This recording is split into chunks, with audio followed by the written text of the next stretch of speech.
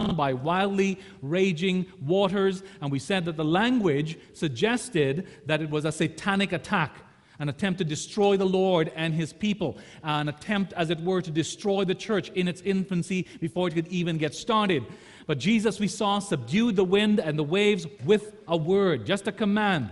Well, in this passage, the presence of evil is not merely suggested, it is identified as the cause of this man's torment. And yet, here again, we see Jesus exercising his divine power over his evil opponents. We see him fulfilling his unique calling. If we think of, say, Isaiah 61, verse 1, which proclaims that what Jesus would come into the world to do, to proclaim liberty to the captives and the opening of the prison to those who are bound, we see Jesus exercising his calling in freeing this man from his evil spirits. And he does this, as we see, not only in Israel, but among pagan peoples. And we're reminded here again that Jesus came to seek and save those who were lost out of every nation, tribe, and tongue. And this man of Gadara was a picture of the mass of sinners God would save with the outpouring of the Holy Spirit at Pentecost. And so our theme this morning, as we look at Mark chapter 5, verses 1 to 20, is this: Jesus frees a demon-possessed pagan from a host of evil spirits. Jesus frees a demon-possessed pagan from a host of evil spirits. We'll see in the first place the situation, in the second place the deliverance, in the third place the response. But as Jesus frees a demon-possessed pagan from a host of evil spirits, we see in the first place the situation, what was going on here. And we're picking up, as we said, from where we stopped the last time. The sea had calmed down, and we said it was a stillness that was even beyond normal stillness at the command of Jesus. And Jesus and his disciples obviously were able to continue to sail eastward across the Sea of Galilee, and they dropped anchor in a place called Gadara. And in other parts, in other Gospels, you will find it called Gerasa or Gergasa. Same thing, Gadara.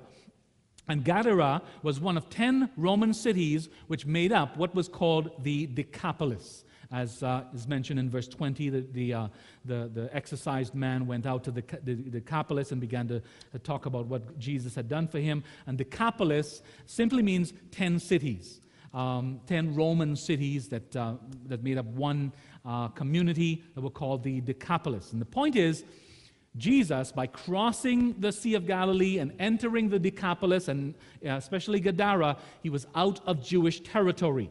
And they were in very pagan territory, and these people were very pagan. In fact, in Isaiah 65, verse 4, and listen to Isaiah 65, verse 4, and try to catch some of the connotations, some of the allusions to the people in Gadara and what happened in this account here. In Isaiah 65, verse 4, God, through his prophet, describes those who he considers an abomination against him and who we would consider pagans. Isaiah 65, verse 4, these are the ones that turns the stomach of the Lord this way, who sit among the graves and spend the night in the tombs, who eat swine's flesh and the broth of abominable things in their vessels. And these are the ones who then God finds abominable. And so these pagan peoples were, from the perspective of God, abominable.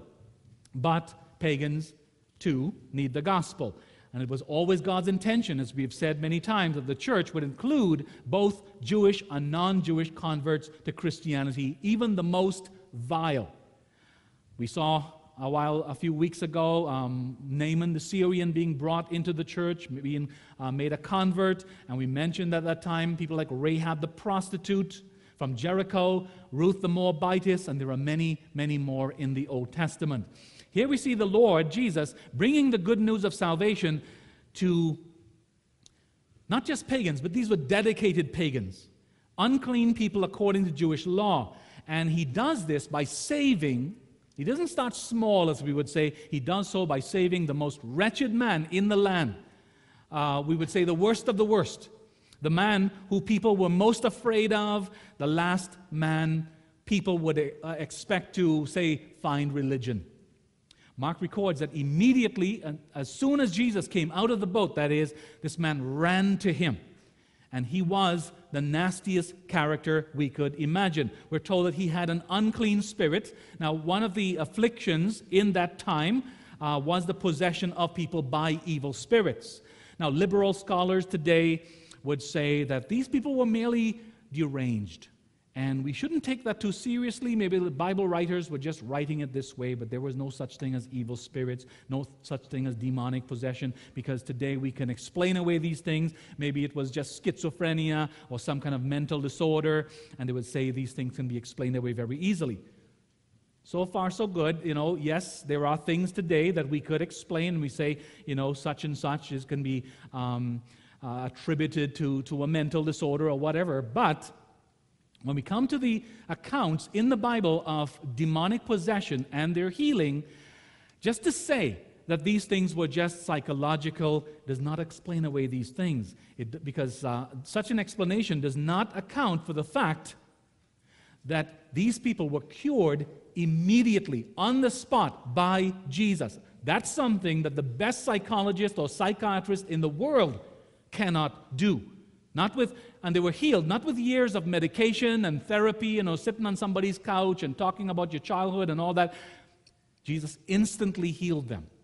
And so to say that, these things can be explained away by science today is just a cop-out, because it doesn't account for the fact that Jesus healed these people instantaneously.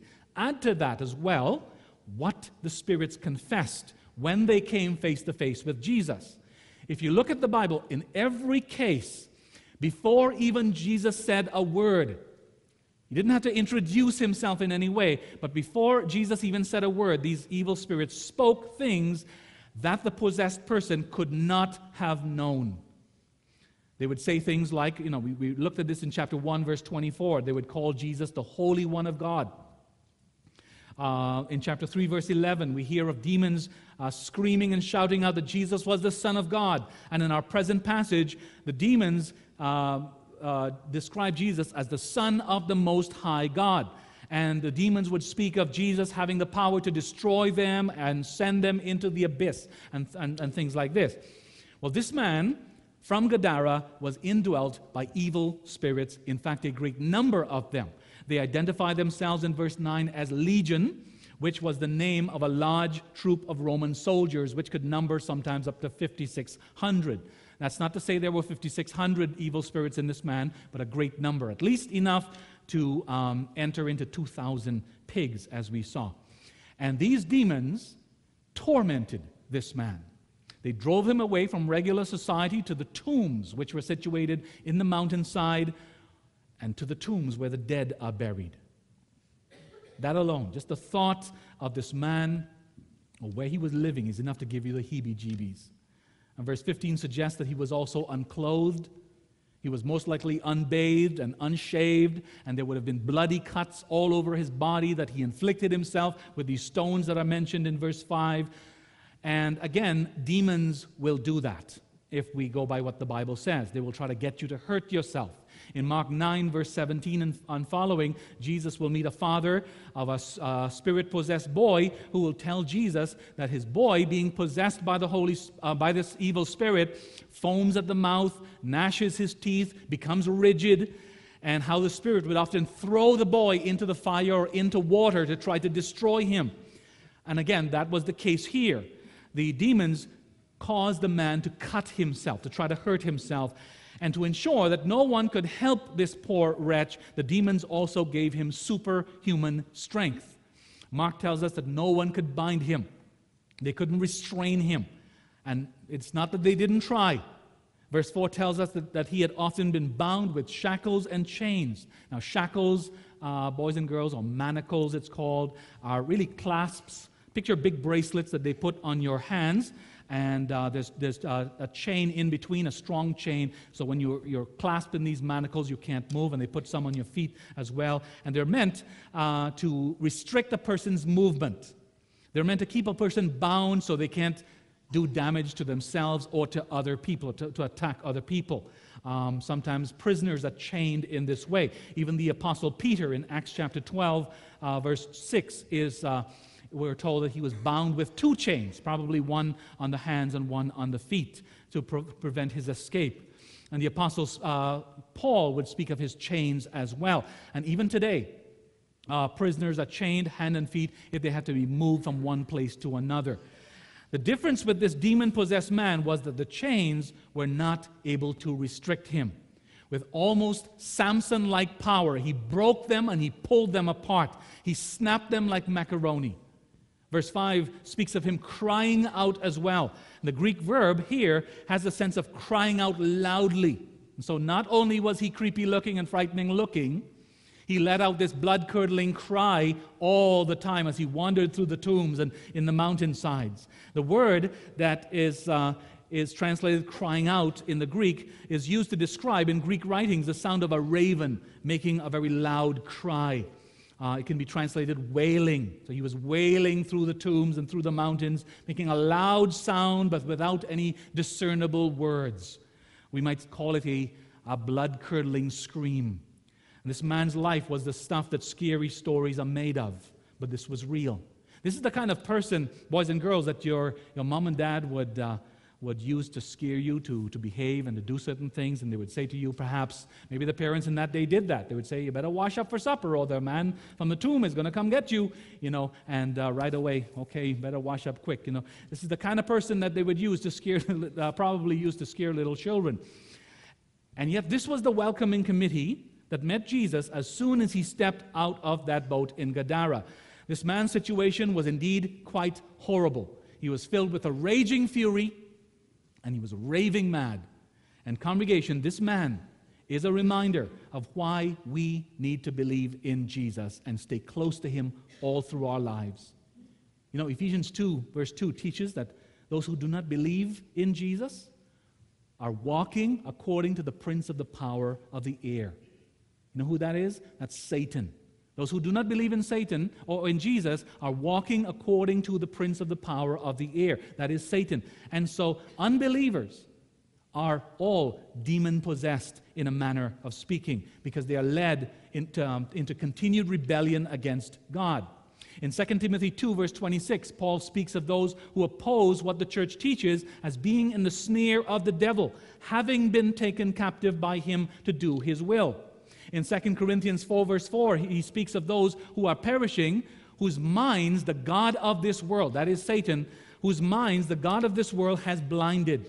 And even the church is warned, isn't it, in Ephesians 6, verse 12, and this is a very familiar passage, Ephesians 6, verse 12, even the church is warned, for we do not wrestle against flesh and blood, but against principalities, against powers, against the rulers of the darkness of this age, against spiritual hosts of wickedness in the heavenly places. And so we're reminded this morning that reading of demons and evil spirits is not just a history lesson. It's a reminder of how much we all need Jesus, and it is a warning to stay very close to Jesus. But back to the Gadarene demoniac, Jesus had arrived, and this man was about to receive the gift of salvation. As Jesus frees a demon-possessed pagan from a host of evil spirits, we now see in the second place the deliverance. Verse 6 records a strange thing, something we wouldn't really expect, that when the man saw Jesus from afar, he ran and worshipped. Again, not what we would expect. We'd more expect to read, and the man ran away from Jesus, or the man tried to attack Jesus in some way, but that's not what happened. And here we see something of the divine power and authority of Jesus, and indeed of the Almighty God that is shown in Jesus. Even the demons submit to him, whether they like it or not. And this is not to say that they liked Jesus, that they wanted to worship him. We're saying they have to worship Jesus, whether they like it or not. And the word worship here cannot be mistaken for anything else but a bowing down before someone to whom honor and reverence is due. That's what the Greek word means. Bowing down before someone to whom honor and reverence is due. That is what they did before Jesus. Obviously, by their shrieking questions, the demons didn't care for Jesus coming into their stomping ground, but his appearance forced them to do what all creatures must do before the Lord of the universe. They must bow before him. They must worship him. And it reminds us of how absolutely important it is that we know Jesus. Because, someday, every one of us will appear before the glorious yet terrifying holiness of God. And if these powerful demons prostrated themselves before Jesus, we cannot even begin to imagine the fear that will fill those who stand before the consuming fire that is God, clothed only in their own pride, stubbornness, and unbelief. And so Lord, let this passage this morning deliver to us a call to believe in the Lord Jesus Christ, who is the Savior of sinners and who has opened the gates of righteousness for us, that we may then come boldly into the presence of the Lord our God. And as believers, let us rejoice in the Savior that God has provided. Well, what happens next? Verse 8 tells us that Jesus had commanded the evil spirit to come out of the man. And verse 7 tells us the response. And he cried out with a loud voice, that is the man speaking by the demons, and he cried out with a loud voice and said, "What have I to do with you, Jesus, Son of the Most High God? I implore you by God that you do not torment me." In that, what we can imagine to be a shrieking, blood-curdling voice, the demons addressed Jesus as the Son of the Most High. And this title ascribes to God transcendence and exaltation over all the pagan gods and goddesses, all the deities conceived by the foolish minds of men. And they beg Jesus not to send them out of the country, which assumes that Jesus had the power, and they knew Jesus had the power to send them away. But then we read in verses 11 to 13, "Now a large herd of swine was feeding there near the mountains. So all the demons begged him, saying, 'Send us to the swine that we may enter them.' And at once Jesus gave them permission. Then the unclean spirits went out and entered the swine. There were about 2,000. And the herd ran violently down the steep place into the sea and drowned in the sea." Now this herd of pigs reminds us again that Jesus was not in Jewish territory. Pigs were unclean animals according to the Mosaic law. And here in Gadara, pigs were obviously big business. And the demons begged Jesus to allow them to enter the pigs rather than be driven away from the country. And Jesus, we read, gave them permission. And again, we're reminded of the power that Jesus possessed, what authority was his, that the demons sought leave of him.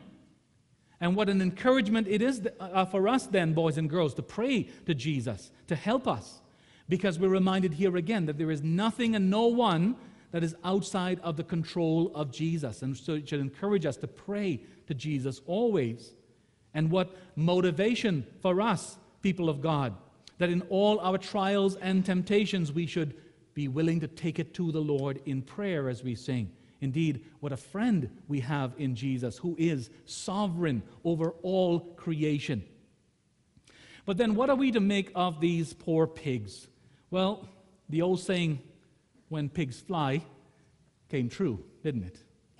But they didn't fly for long. They fell into the sea and drowned. Now, Peter would be horrified.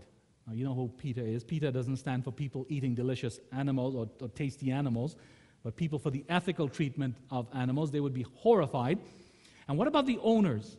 What a financial loss to their wallets. What are we to make of this? And I think as sad as it is, we have to keep our thoughts off the pigs and remain focused on the deliverance of the demon-possessed man. Because in the context of the whole Bible, the rescue and the restoration of one person is more important than vast wealth. We might be reminded here of what Jesus tells us in Matthew 10, verse 31. That to our Heavenly Father, we are worth more than many sparrows. And here we see, in fact, how much more we are worth. We are worth more than 2,000 pigs. And that still only scratches the surface of how much God is willing to pay for you and me. In fact, in Romans 8, verse 32, we're told that God did not spare his own Son, but gave him up for us all. Peter reminds us in 1 Peter 1, 18 to 19, that we were redeemed, that is, we were bought back, we were ransomed, not with silver or gold, but with the precious blood of Christ, as of a lamb without blemish or spot. Jesus himself said in Mark 10, verse 45, that he came to serve and to give his life as a ransom for many. Now, many pigs were lost to deliver one man from demon possession. But congregation, the image of those pigs leaping over that cliff to their deaths should remind us that our salvation came at an even higher cost. The life of Jesus, Son of the Most High God. But as Jesus frees a demon-possessed pagan from a host of evil spirits, we see in the third place the response. What was the reaction to this miracle that Jesus had performed? And we see two here. We see the reaction of the people and of the man who had been healed. The people, we're told in verse 15, became afraid. And it draws our thoughts back to the previous passage in Mark 4, the reaction of the disciples in the boat with Jesus when they saw him command the wind and the waves, the elements of nature, and they obeyed him. And the sea died down, the wind went away, quieted down immediately. Their reaction was they became frightened. Here again, the people come out. Those who were employed feeding the pigs had witnessed what Jesus had done, and they went, according to verse 14, into the city and into the country. In other words, they went everywhere, and they told everyone what they had seen, and people came out in droves. And when they arrived, they had a shock. The man whom they had feared for so long, that screaming, uncontrollable maniac, was sitting, he was clothed, and he was in his right mind. He was reminded here of the sea, which was calmed at the word of Jesus. And the people who came, they asked, how is this possible? And indeed, the swineherders could not stop talking about it, how Jesus had commanded the evil spirits to come out of the man, and how the spirits had begged in that demonic voice to be sent into the pigs, and Jesus allowed them to do it. And those little piggies went wee, wee, wee, right off the mountainside into the ocean and died. And you know, what we would expect to read next is something that would have sounded like this. And all the people bowed down before Jesus and praised God that he had sent him into their land. Well, we don't read that, do we? We read that they became afraid. And as we said last time, the presence of God will do that. But that fear did not lead the next step to faith. In fact, in verse 17, we read, then they began to plead with him to depart from their region. See, they looked at this whole situation and they concluded, you know what? This Jesus is bad for the economy of Gadara. He's going to break us. He's going to break the bank. They could not afford to have him around. He's got to go.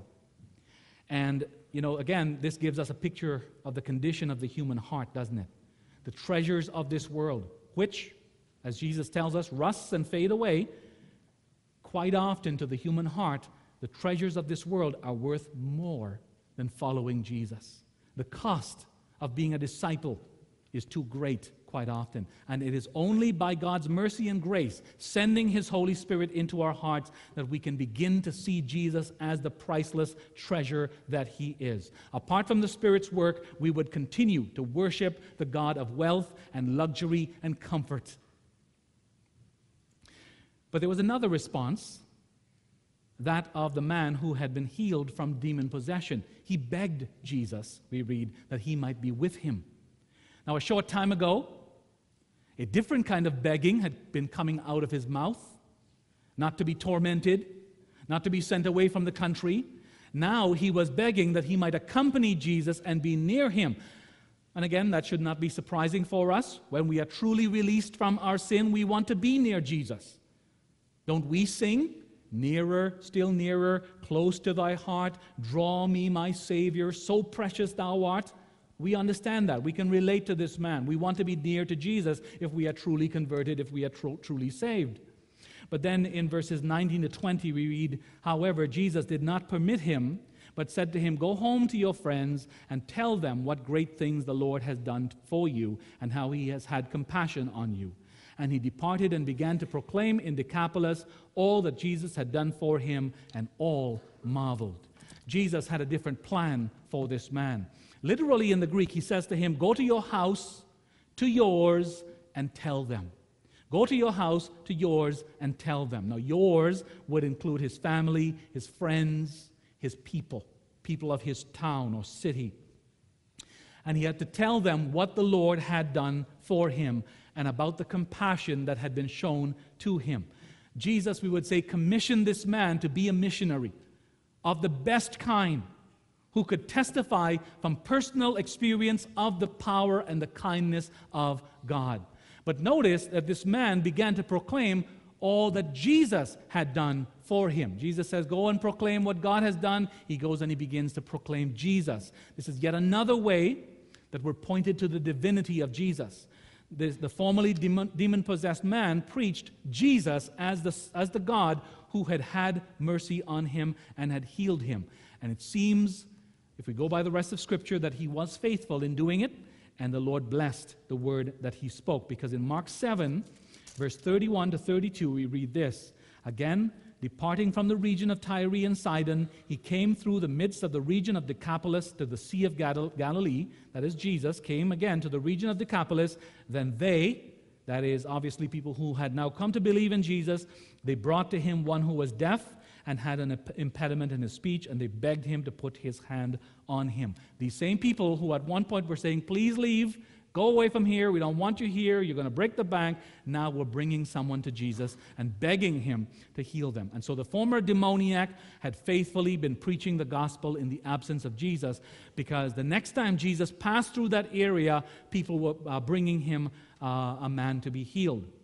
And in Mark 8, we read of a great multitude being with Jesus 3 days. And so the gospel had borne fruit in the pagan land of the Decapolis. Congregation, under the inspiration of the Holy Spirit, Mark sets before us this morning the power and the compassion of Jesus once again, and the perfection of Jesus to be our Savior.